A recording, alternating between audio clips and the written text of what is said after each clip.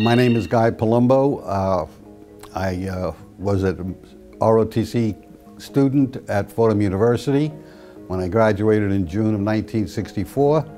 4 days later, I was on the way and was at Fort Bragg, North Carolina as a second lieutenant. I was assigned to the 82nd Airborne Division when I arrived.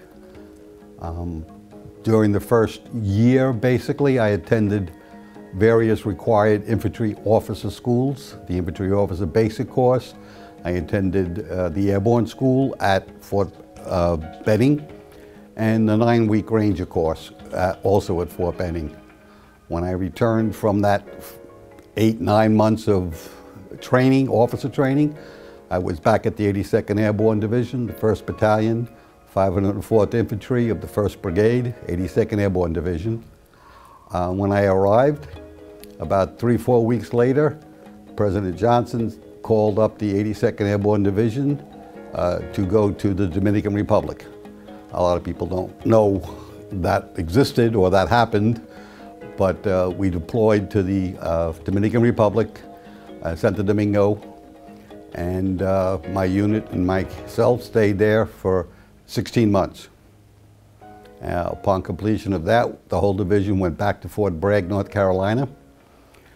When I was in the Dominican Republic, I took over the command of Bravo Company, 1st Battalion, 504th Infantry. I was the company commander for almost 12 months, which included both the Dominican Republic and returning to Fort Bragg. After I had given up the company, which was almost 12 months, I was then assigned to a company, a battalion that was being organized to deploy to Vietnam. That battalion was designated the 3rd Battalion, 503rd Infantry, to join the 173rd Airborne Brigade, which was already in Vietnam. I deployed as the Battalion S2 and arrived with the advance party in Quy Nhon and Tuy Hoa, and that's where the brigade at the point was located.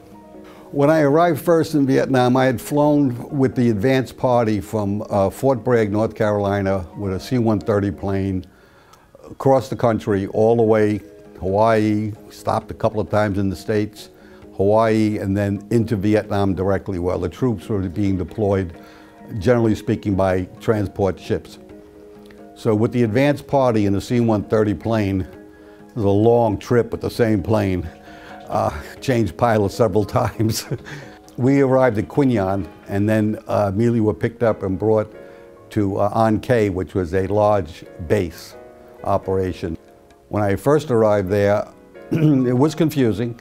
It was a total loss.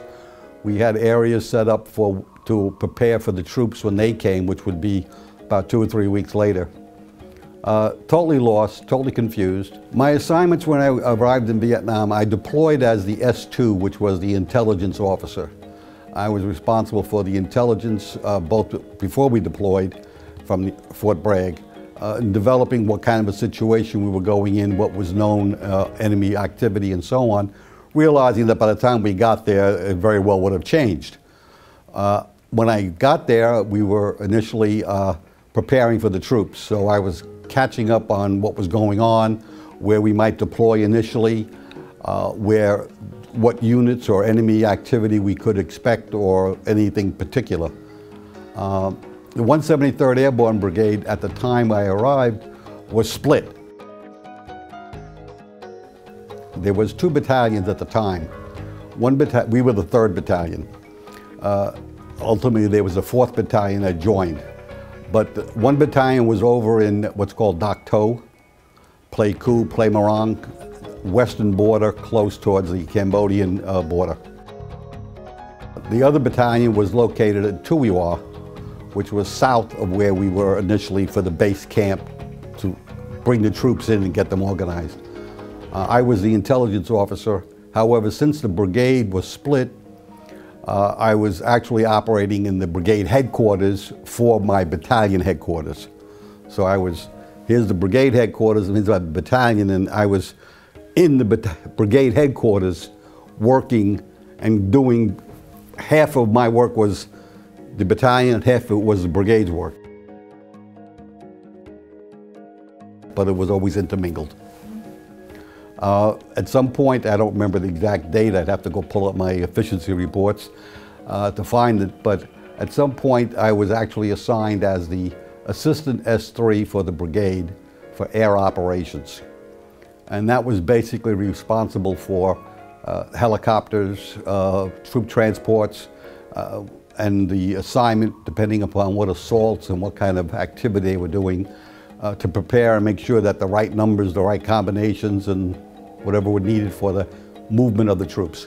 While in the battalion at the brigade headquarters, and after being assigned to the brigade headquarters, I was taken from the battalion and assigned to the brigade headquarters. At that location, I got to work with the other battalion commanders, even though I was not at that level, but the information and coordination, because of the split of the brigade, I wasn't the ranking person, but I was a key, not a key person, but aware person of what was going on. I worked with the other battalion commanders, and one of the battalion commanders at that time was Lieutenant Colonel Buckner. Colonel Buckner asked me, he wanted me to come to his battalion and work with him. He wanted me to be on his staff and to be his S3 or operations officer. I told him, obviously, the general would have to assign me because it's not my place to just quit and say I'm going to go work for another battalion. I said I really wanted to command a company. I said because I had commanded a company in the Dominican Republic and at Fort Bragg, the same company, and I wanted to command a company in Vietnam. That was one of my career objectives. He said, I would only promise you 90 days. Knowing the conditions in Vietnam, 90 days could end up being 6 months. So I said yes. I was assigned as the company commander of Alpha Company, 3rd Battalion, 503rd Infantry. And during those 90 days, I did serve with my 120-odd troops, soldiers. We were west of an area called Tuiwa, which was close to the coast. And there was a mountain range that began there. If people remembered, there was a famous thing, and they show you the fall of Vietnam, the Highway of Sorrows, they called it. The Highway of Sorrows. That whole highway, we were responsible for that highway for several weeks for demonstration purposes of showing the ARVN, the Army of the Vietnam, South Vietnam, had control over the province and the area. And we, my company, was responsible for maintaining that road open. Ultimately, when Saigon fell, everybody saw all these thousands of people going down the highway. It was called the Highway of Sorrows. That was the same highway. No, I was not wounded, thank God. While I was at the battalion headquarters, I was in several helicopters.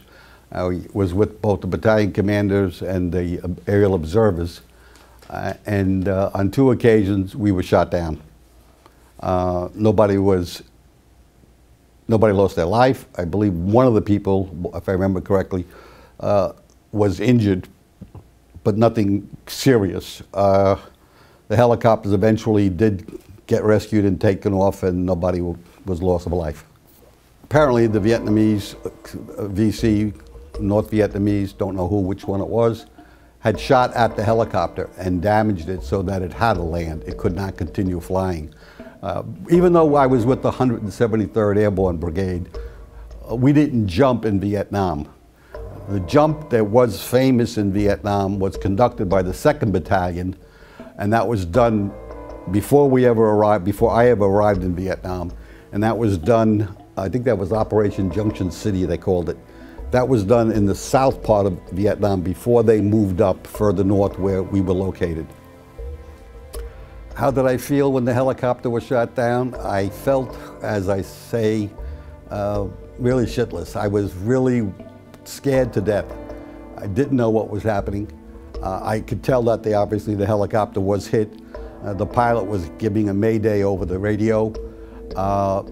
And there's a trick, not a trick, I'm not a pilot, but a helicopter pilot can do what they call an auto rotation.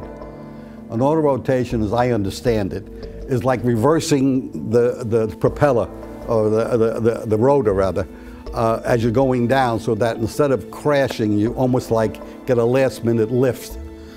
I believe that's what was done. We did have a hard landing, but it wasn't, nobody, like I said, only one person I remember was injured. What else happened, my own adventures in Vietnam as far as operations. At one point, after I had given up the company that I was promised for 90 days, I was moved to battalion headquarters. And at the battalion headquarters, that's when these two incidences happened while I was at the headquarters, not when I was on the ground. My old company, Alpha Company, we were over by the Cambodian border, and one night it was overrun, literally. My replacement as the company commander was killed, 2 other officers were killed, and I don't remember how many other troops were killed. They were decimated. I asked Colonel Wayland. Colonel Wayland was the battalion commander, the new battalion commander, that I wanted to extend my tour of duty for another 6 months, but I wanted to take over my old company, if he would allow me to do it. He actually probably saved my life in many ways. The colonel said, no, he said, you've already been shot down twice, you're not taking the 3rd strike. And said, I won't let you extend. He says, I won't give you the company back. And with that, I finished my tour 3 or 4 weeks later, I remember the exact dates, and came back to the States. Well, strange how things happen. When he told me no, when the colonel said no, I was a little bit upset, but by the same token, I understood. It was interesting what happened with that same colonel years later. Years later, Colonel Wyan became the chief of the Volunteer Army, which was putting into place changeover from having the draft to having all volunteer Army. And he had now gotten that time, and he was a full colonel at the time on the list for promotion to general. And he had called me from the Pentagon and asked me if I would come back in on active duty because I had gotten out and was in the reserves.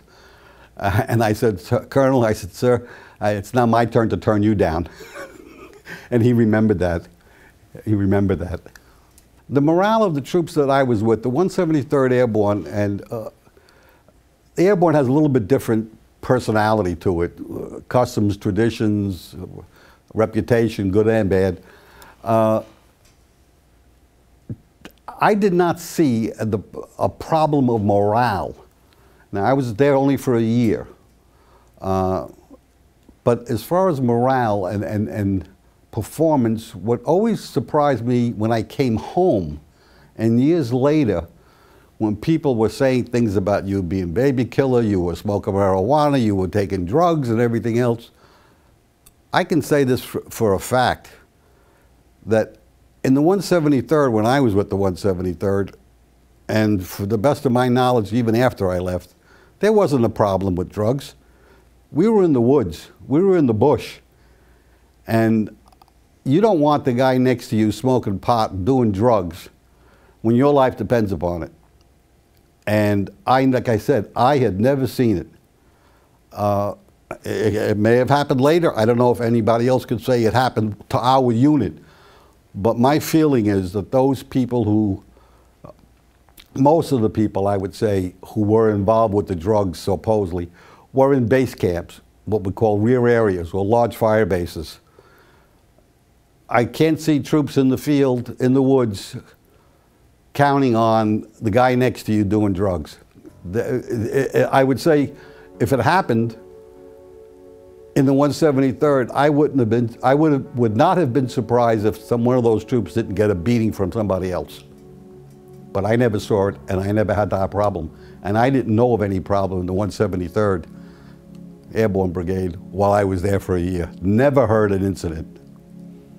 I remember, as far as remembering what was going on in the States, and everybody was saying, well, the troops over in Vietnam were, you know, being, that could have probably happened later on. I was there during Tet Offensive. I was not there during the 70s, 70 through 72, or that time. That's when I think more of the problems were more prevalent or more noticeable. I only remember seeing one newspaper article, and I think it was the Stars and Stripes, which showed some sort of distress or some sort of demonstrations in the States. I know when I came back from Vietnam, yes, that was all over the news, and then if I went back, I would have probably been aware of it, but I didn't go back for a second tour. I was ecstatic that I was coming home. It was great. Getting off the plane, and seeing my wife, and then seeing what other friends, but it was then I got a sense of embarrassment. You were looking at people, or people were looking at you, and later on, you know, I would hear the word, you know, baby killer, you know, druggie, and it was depressing. It was not. I didn't expect to come home and march down the streets of New York with a ticker tape parade. I thought that would happen at some point at the end of the war, and people would have a parade. Never happened. It was later on, as I was in New York and doing other things, the demonstrations, and it was getting to the point of just turned it off. Don't want to hear it, don't want to see it. Have I gone to the Vietnam Memorial? I didn't go initially, and I think a lot of people, a lot of vets, Vietnam vets, probably, I don't know for sure, but it was my reaction, is that a lot of them didn't go initially. Some of them did, but I don't think as many have. I've gone there 2 or 3 times, different times, and every time I go to a certain panel, and I have a problem with that, because there's 3 names on that wall that I feel are my responsibility. Sergeant Sisler and Private Bell, when I commanded the Alpha Company for those 90 days, they were killed. And I always wondered if I told them, if I had given them instruction to go left 25 feet or right 25 feet, or go this way as opposed to that way, go straight, they were killed by booby traps. And their names are embedded in my mind. The other one was Lieutenant Bledsoe. Lieutenant Bledsoe was my artillery officer when I was the company commander. And we had stopped, and we were given a stand down for 2 days, which was like a little rest, recuperation kind of thing. You were in a base camp, you didn't have to go out in the woods. And during that stand down, there was a firefight, a major battle going on someplace else. And the artillery commander asked me that if I would let Lieutenant Bledsoe go to go help out there, which I could have easily said no, because he was mine, he was assigned to me. He didn't really direct me, he just said, hey. And I asked Lieutenant Bledsoe, and he said he'd like to go because he really wanted to get into some real heavy action. And I let him go. And the next day he was killed. And it's always that second guessing, just like Sergeant Sisler and Private Bell. Go left instead of right, go straight instead of zigzag or whatever. If you said or did something, you waited 30 minutes, waited an hour, go earlier, go later, you always question that in your mind. Did I do the right thing? But whatever I did, they're dead. I don't know if I saved people. I know that on a personal basis, as far as the combat that I was in with my company, I never fired my rifle in anger. I never fired my rifle. Didn't have to. I had troops doing it. I was directing them. But on a personal basis, I never fired my weapon in Vietnam except when we had what's called a turkey shoot. Turkey shoot was we'd line everybody up. There was nothing going on, and clear out your weapons, burn off old ammunition, clean out your gun, etc. It was a turkey shoot. You weren't shooting turkeys, you were shooting out in the air. What do I think people should know or remember? I think people seem to think it's a big scar on America and on the troops. Yes, it is to an extent a wound, but I think the scar should have been well healed by now. Did we do the right thing? Everybody who was in Vietnam was there. And like the greatest generation, as they referred to World War II, I recognize the greatest generation, but to me, everybody who served in Vietnam was also a great generation. They did it. We didn't lose any battle. We lost the war, and I don't want to say we lost because of the politics and the demonstrations at home. That's part of our country. That's the way it's supposed to be. You agree or don't agree with it, but don't hold the troops responsible for political decisions, because they are the instrument of political action. It's hopefully the last resort of political action, be that as it may. But when it does happen, don't fault them. An individual may do something wrong, like Lieutenant Calley, or somebody like that who does a particular incident. Yes, and that person can and should be held accountable, whatever it might be. But don't hold everybody. Don't keep them as if they were all baby killers and doing drugs. I think we have learned a lesson. I know that when Desert Storm happened, I remember having been down at the Pentagon at the time when it happened, when General Schwarzkopf had completed the run across the desert and did what he did in 100 hours when they stopped him. In the Pentagon, there were signs hanging off the doors. People were putting signs on their doorknobs saying, "Thanks, Norm. Thanks, Norm. VN is over." Meaning we've gotten over that hump. I remember those handwritten signs hanging off the doors. Coming back from Vietnam, as far as what normal life meant to me, or adjustment to it, everybody at some point who returns from true combat, I'm not talking about people, I'm not denigrating anybody at this point, but you could be in the war but not in the war, if you know what I mean. You could be way back in the rear and never even have to carry a rifle. But those who are out in the war, who see the blood, who see the broken bodies, the dead children, the dead enemy, the dead friends, or bleeding, losing an arm, has an element of post-traumatic stress at some point in their life. It may not come out right away. It may come out 10 years later, it may come out in a year later, it may come out 30 years later.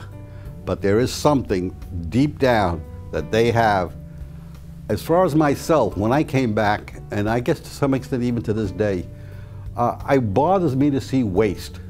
It may sound crazy, but I don't like to see waste when I see eating food and leaving, and just when I saw children that I was giving rations to, sea rations, the LRRPs, as they call them, long-range reconnaissance meal, what they call MREs now. Those kinds of things, they will begin giving them to children in Vietnam. And families. The post-traumatic stress, I used to be happy turning on a faucet and getting cold water or hot water and be able to drink it right out of the spigot, right out of the faucet, as opposed to having a canteen and putting an iodine tablet and drinking that water because you didn't want to get any of the other diseases, or a warm soda, and I say warm soda, hot soda, as opposed to a can out of the refrigerator. Those kinds of things sometimes don't click with you initially, but deep down there is something that will trigger a reaction in you, and you may not even realize it. But that concept of post-traumatic stress may not be as severe as some people think of it. It may go off the roof and start shooting people, but it's internal. It may affect your life, it may affect your relationship with your family, it may affect your relationship with your children, it could affect anything and everything. You never know when it's going to come. And that's got to be recognized. When they get out and they become veterans in the sense that they're now back home and they're not in the military and the Veterans Administration, I think it's a gross problem that they do not address. Gross error. They just do not address it properly. I know people are trying. I know there's been a lot of scandals in reference to it. But there's also a lot of wrong people on the street claiming to be Vietnam veterans, who you see may be homeless or whatever. Some of the guys really do need help, but some of them take advantage of it. And I think that some of the people you will see from time to time, whether they're homeless or they're begging, claiming to be veterans, is not so. I don't know if that can be verified. I don't know if the VA or other people keep numbers on that situation, but I think if you spoke to other vets, they can tell. I believe I can tell if a person really was a veteran. If they're claiming to be a veteran and they're doing something like that, especially if they're from Vietnam, claim to be from Vietnam, I could ask them 3 or 4 questions and know right away if they're telling the truth. As far as anything else that I think that was important or